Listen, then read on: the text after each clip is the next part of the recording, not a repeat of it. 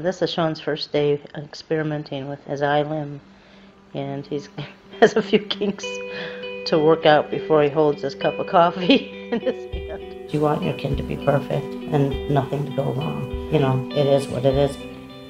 If we had not had the insurance, then there's no way Sean would have had a prosthesis. We were very excited about it. Then seemed to be more disappointing each time he tried to use it. I always just found them frustrating. When I first met Lyman, I thought it was really cool that he was actually trying to help and make a difference. So he said, Sean, you know, if you had a hand that was really like a hand, would it be more functional? Would you try it? And he said, yeah, I'll try it. I'm Lyman Connor. By day, I am a software engineer at General Electric. After hours, I work in my lab creating bionic prosthesis. I was captivated by the cost of $50,000 for a prosthetic hand. The device does not need to be that expensive. Who is to tell someone that you can't get a leg or an arm? You're already adding insult to injury. My goal was design something that has all the same capabilities as the $50,000 hands at a fraction of the price. Sean O'Connor, he was my sounding board for anything technological or structurally that I wanted to do with the hand.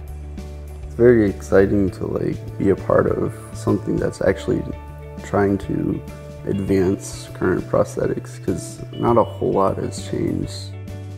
Eduardo came into the project to modify and perfect all the cosmetics. When I first started working with him, he had a rough version of what his vision was.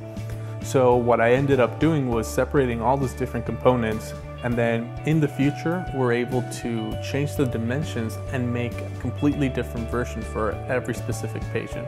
We're at the stage of development with the prosthesis where we felt like, okay, we have a product. After measuring the patient, we're able to design the size of the hand that we want, click print, and within 24 hours start assembling. I don't need $70,000 pieces of equipment.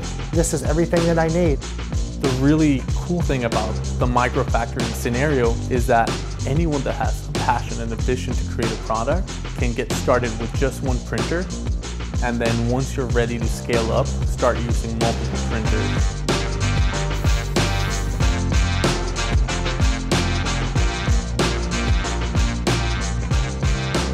The initial concept was to help one person, and Sean, through his willingness to help, has opened up the door for us to support and help people all over the world. Now that we've fitted our first patient successfully, we're able to replicate this process for any other patient that needs one. Compared to my first hand, this one I can already tell is a lot more comfortable, it's lighter. As we improve it, it can only get better. Just because you may want a prosthetic hand doesn't mean that you'll qualify for it, even if your insurance will pay.